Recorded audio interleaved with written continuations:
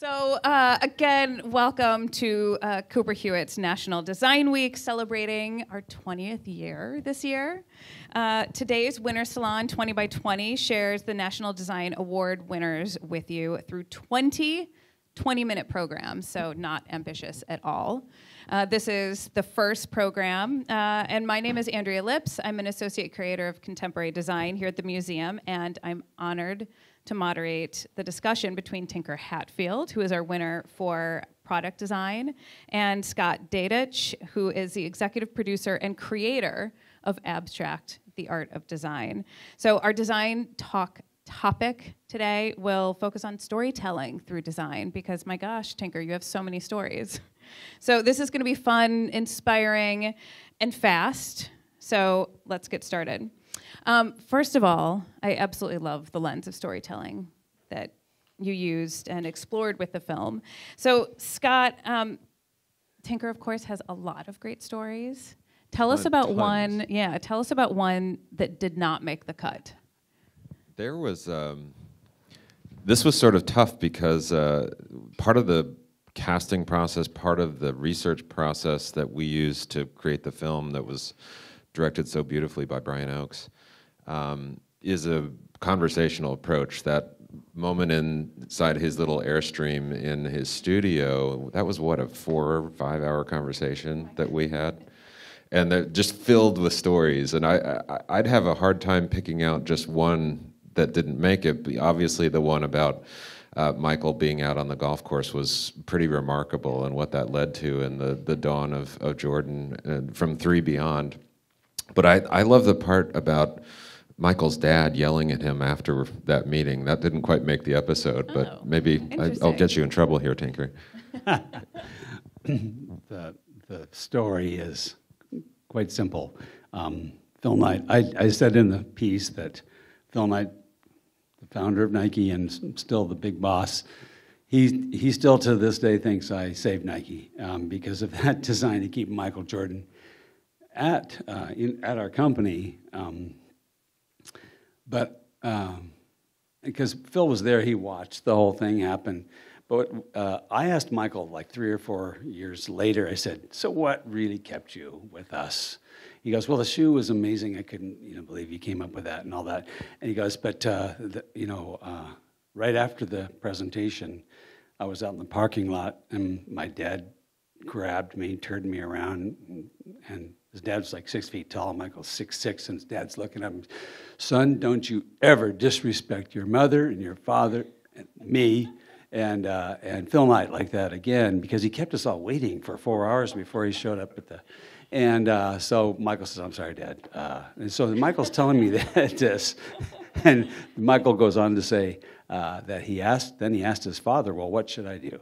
And his father said, son, you can tell that they can do the work.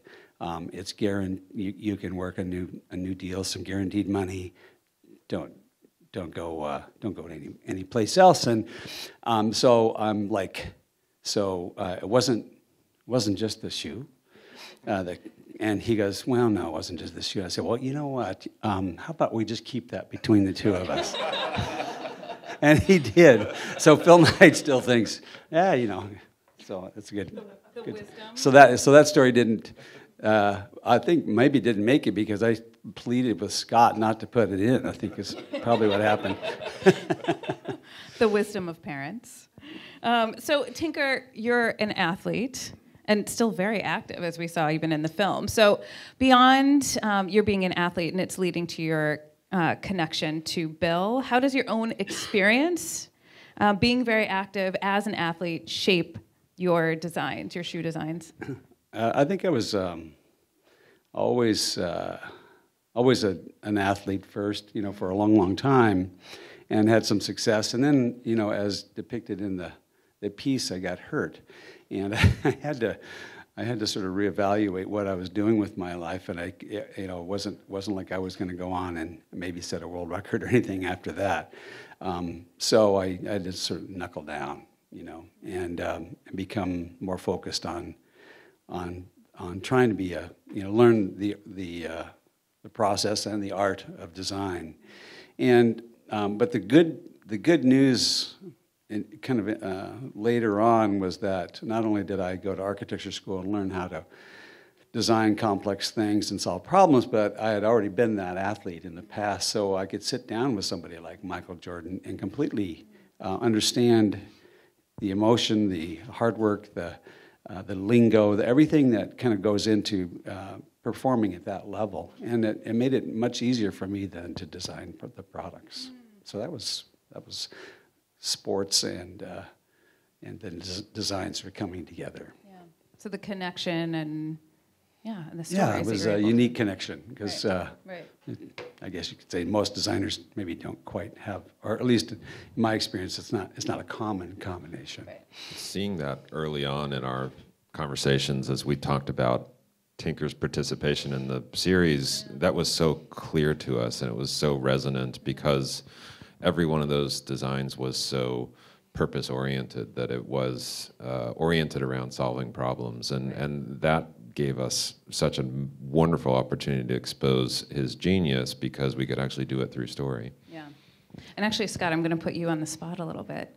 How did you decide to include Tinker in the series? I will embarrass him a little bit by going into the depths of my fandom for him, and he is truly a hero of mine and has been for so many years. Sort of been able to meet him and work with him and now call him a friend is just incredible for me. But he was right on our list. He was at the top of our list as we started to conceive of the show, and Dave O'Connor and I had him right in our crosshairs, and we went to go see him and talk about our ambition for the show. And of course it didn't exist at the time, and really he trusted us, and the entire Nike team really trusted us, and it was a discovery that we went on together. And as a crew, it took almost 300 people to make the series, and to be able to focus attention on a craftsperson and a leader and a teacher like Tinker was really important to us. It was really important to the design community at large. And I'll add that I didn't want to do it. Oh, interesting. Because our PR department approached me because Scott went through proper channels and set up this, and I said, I don't know, I don't want to be followed around and talk, I'm busy, blah, blah, blah. And, but so what happened was that there was a meeting set up, and it occurred in that Airstream. And so Scott and I talked for several hours, as he mentioned, and I think he was interviewing me to see if I was interesting enough to put some time and energy into, and I was sort of interviewing him as to whether or not I even wanted to do it in the first place. And we came out of that Airstream just really understanding each other, and we were already friends, and I couldn't say no at all. In fact, it sounded to me like it was actually going to be a lot of fun. And so, was it? It was a blast. Every bit of it was a total blast. Did you see me crash on that skateboard? I love that made the cut. Well, yeah. So that was me being stupid. But I'm going down the street, and there's a van filming me on that skateboard, and they're kind of trying to tell me to go this way or that way, and they said, no, go by the van, and we'll get you skating off down the street from behind. And I, in a moment of, I would call this sort of lapse of good judgment, I decided to go right at the camera. Instead of going past it, I just veered and went right at the camera, crashed into the van, the camera, and kind of rolled out of it, and nobody got hurt. Well, the camera maybe, I don't know. But anyway, what was funny was that and they kept it rolling, and you see the skateboard, which bounced off of the camera and the van and everybody else, and then it bounced right back into the frame. And it was funny at the time, but it was even more funny to see it actually end up in the piece. So that's sort of lapse of good judgment is also part of the risk taking that sometimes leads you to do more exciting and interesting stuff. Totally. How long did it take to film that episode altogether? I think we were at it for, what, 6 or 7 months, Yeah. all told. We have a process, we designed a process really around not taking too much time out of his life, and because as busy as all the subjects are, and we want to really spend some time getting to know their story, and he guided the story as much as anyone, and as a producer and storyteller. Then we go in and we actually craft the moments that we know are going to be resonant. So we have really some sense where we're going with it. It's sort of a magazine-like approach. Certainly with my background in magazines, we all sort of articulated that. But it was something we did a couple days here, and we go away for 6 weeks, and we come back for a day or two, and then go away. And Yeah. that allowed the story to also progress as he was building the Earl. Yeah, it was, to me, they really didn't interrupt my flow of work, and it was fun. And I got to be friends with Brian, the director, and the cameraman, and of course, Scott. And I have to tell you that the more I learned about Scott, and the more friendly we became, I started to realize that he was a great designer as well.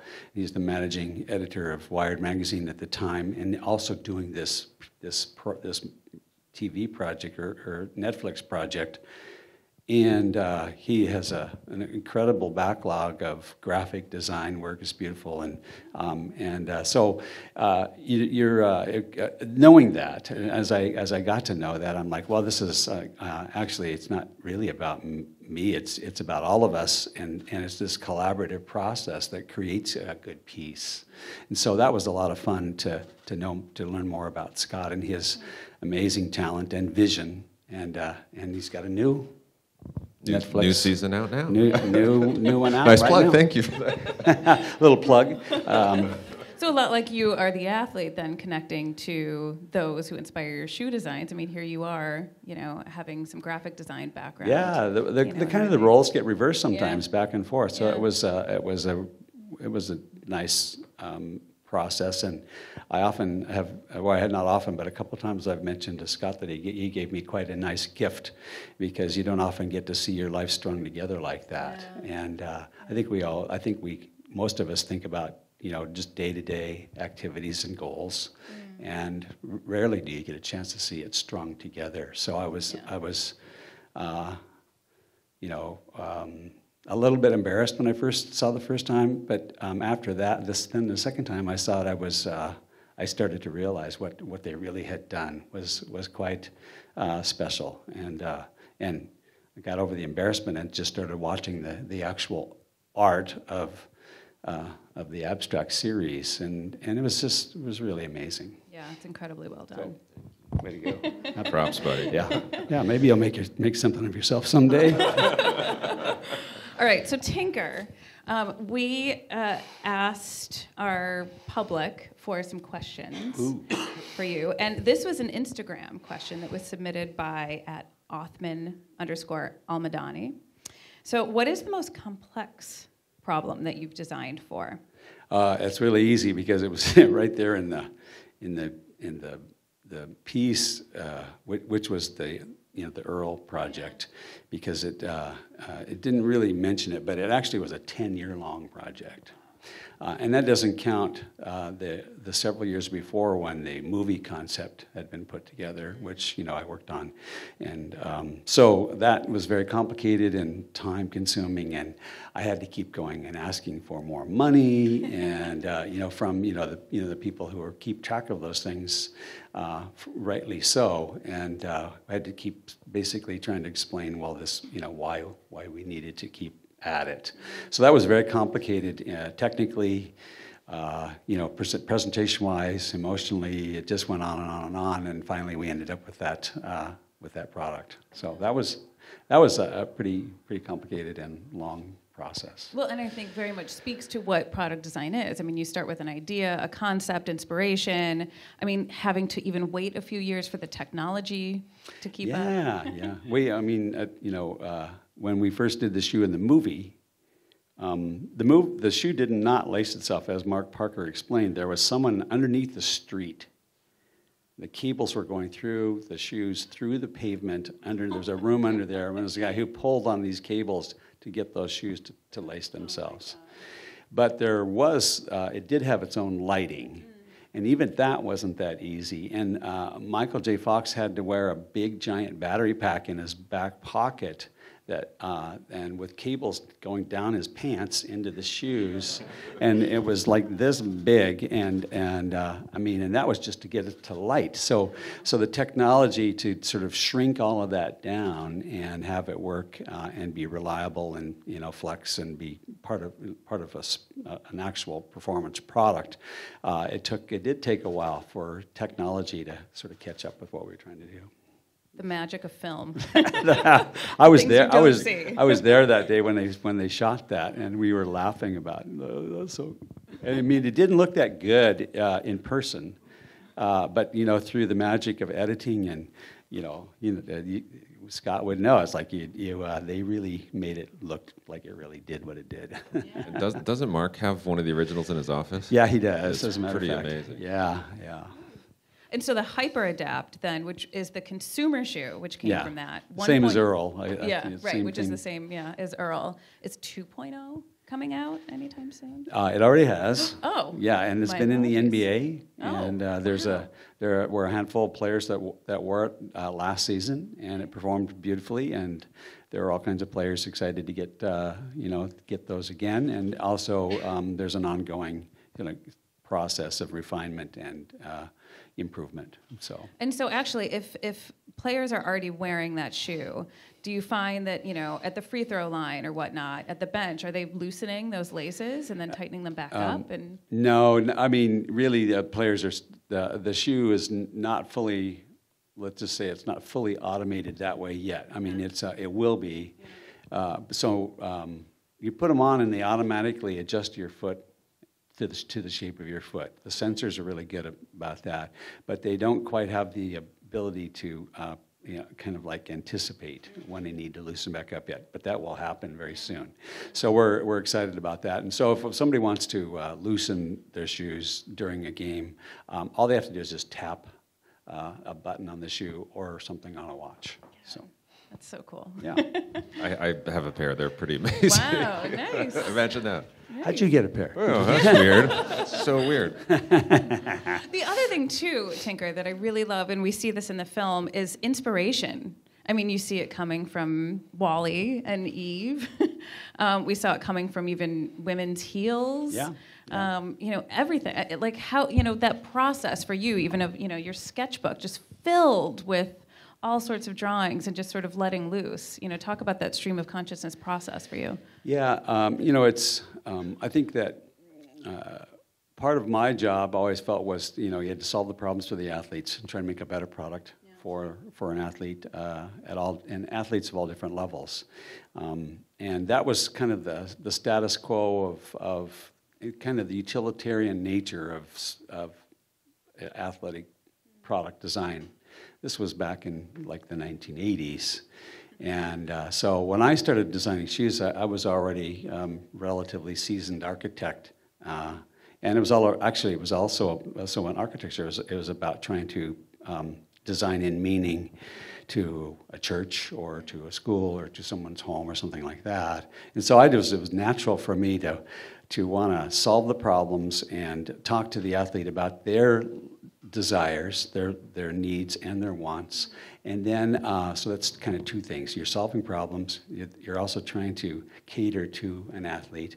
And then the third thing was, I think I probably was the first one. I don't know for certain, but I was bringing in a third kind of narrative, which was inspiration from who knows where. And traveled around the world and meeting very interesting people was always a great way to sort of add that extra little kind of storyline, which really informed a lot of the styling of the shoe. Yeah. That idea that you have shared so many times about getting out in the world and that is so inspirational about you that you're not locked in the studio, although that's really important to the process, that you do have to be out and about has been, I think, a huge inspiration to so many designers, that the outside world is so incredibly important to that design process. Yeah. I think I've coined a phrase of sorts, or who knows? Maybe I stole it from somebody, but I can't. But it is when I sit down to design, and I'm sure it's true for most people that are trying to create something new and different.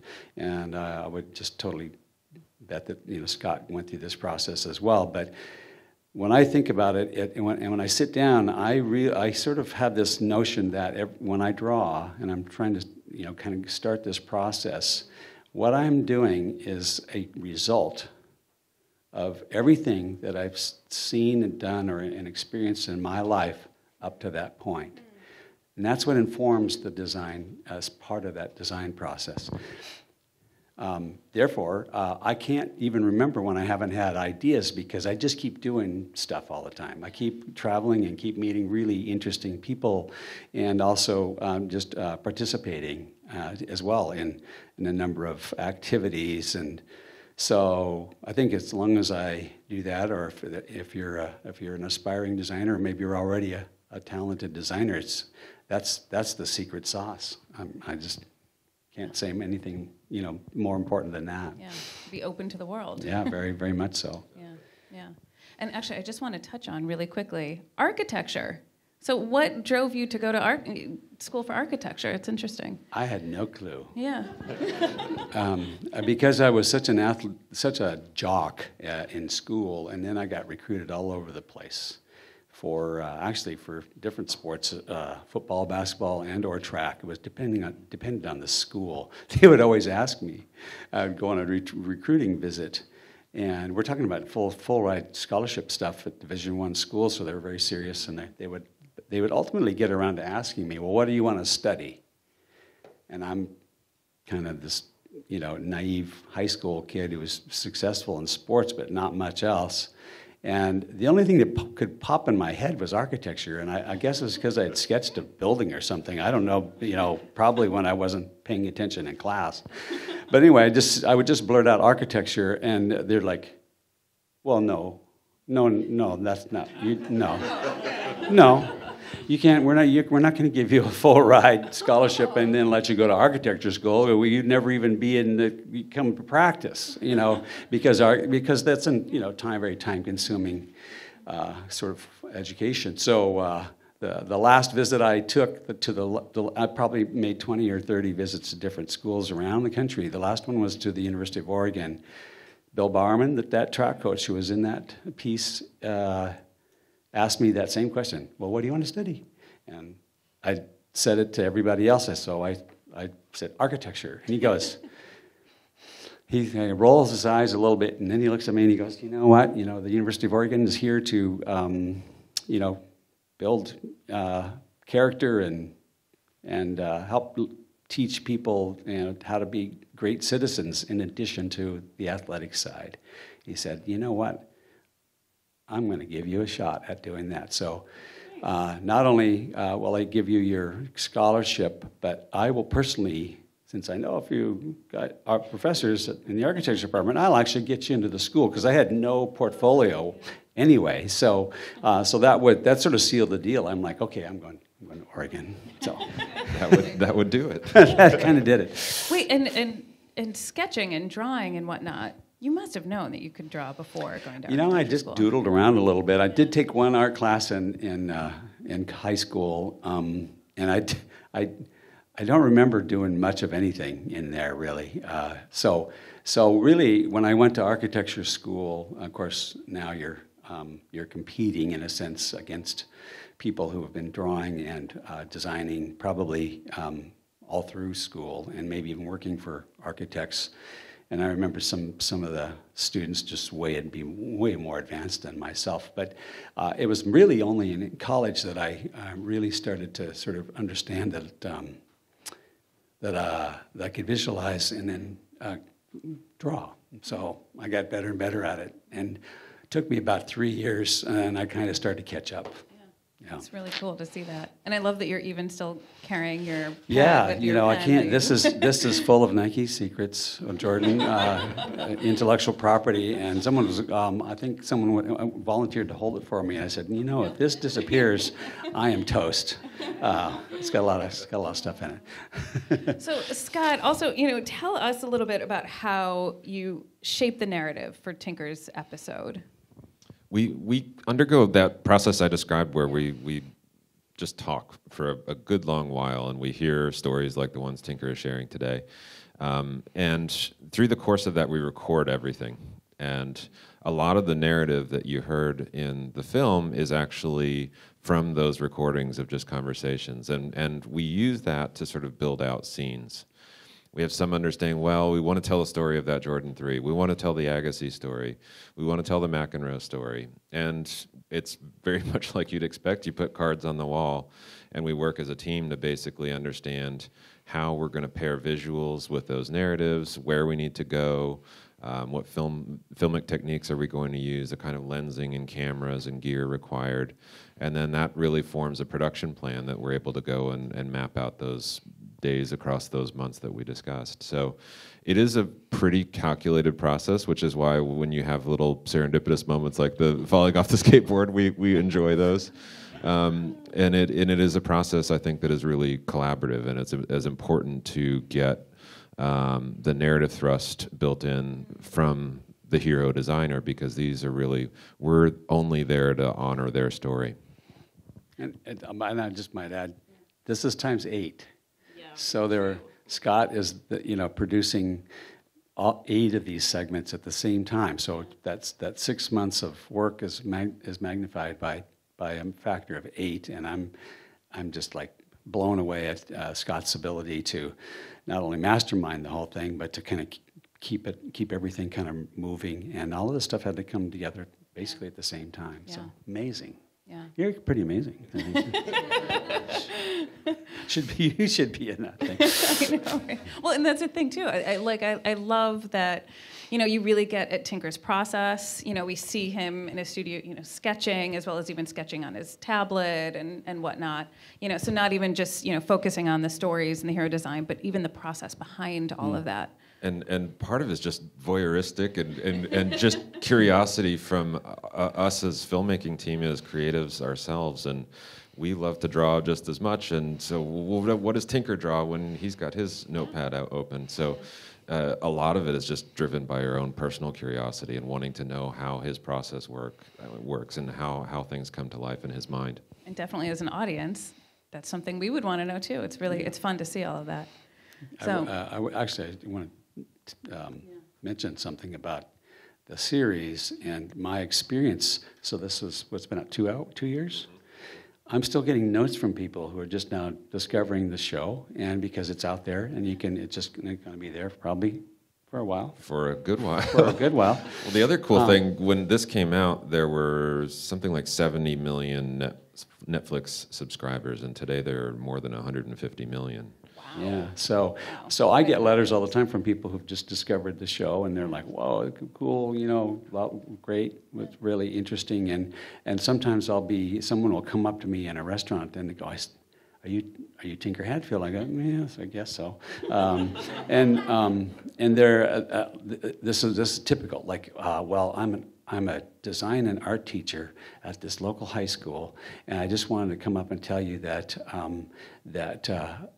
every one of my students is shown your particular segment of abstract, and so I think one of the really wonderful sort of aspects of this whole thing is that watching all 8 of the episodes, or just if you just choose the ones that you're most interested in, it's like a bit of a master class in how to be a designer, how to be creative, or how to do something unique. And this is a great gift that, again, Scott's created for millions of young people that are learning from the whole series. Yeah, it's really Pretty cool. cool. You're the gift, my friend. You really are. So Tinker, if you were to look back at your career thus far, what would you want to be known for? Oh, well, I've been asked that question before because, people, they want to maybe, add that into the storyline. And, I think that for me, it's actually not the design work at all. I want to be known basically for being a mentor and a teacher. And you saw I coach track and field at a local high school, and I do a lot of mentoring at Nike. And I think that ultimately, I think what is most important about doing good work is that you become confident enough to then try and pass that along. Netflix has done a great job of doing that, but also I just do it all the time. And that's what I would want to be remembered for, was that I was one of those people like Bill Bowerman who just sort of passed along what they knew. Yeah. So yeah, that's really cool. And overall architecture, but really design. What has design taught you? It's taught me how to get by on very little sleep.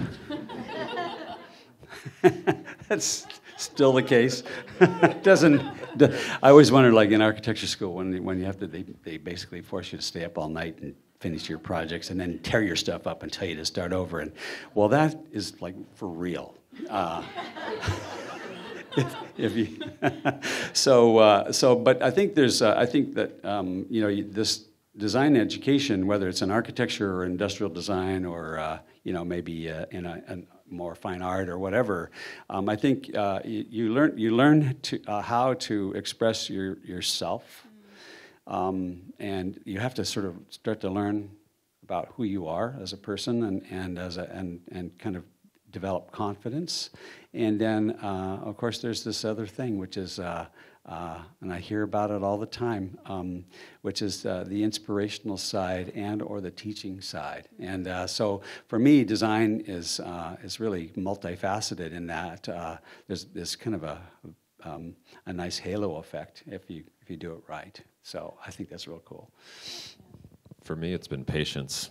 I was a very impatient young man as a Yeah. younger designer, and certainly in school, and to witness your process and persistence over decades and decades and decades, and just the Back to the Future, the Air Mag shoe alone, you see the persistence and the mentorship of your team members, and to be able to do that is something I continue to aspire to and think long and hard about every night as I'm doodling. I've learned a lot from Scott, and because he's just again a mastermind and visionary, but also he's just a gracious and gentlemanly person, and I'm like, I want to be like that. So he's a designer, and I'm like, I'm inspired by that, and I think that's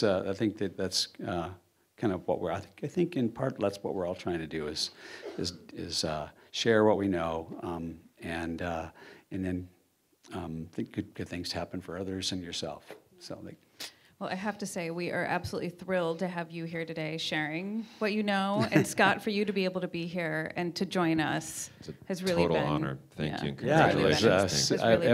But thank you for inviting us, because this, for me, this is an acknowledgement of the kind of work that companies do, to try and help athletes perform better. And it is serious design work and problem solving, and it's also very artistic in its own way. And I think that I want to thank you for recognizing that and inviting us into this museum. Thank you. Yeah. No, we're thrilled to do so.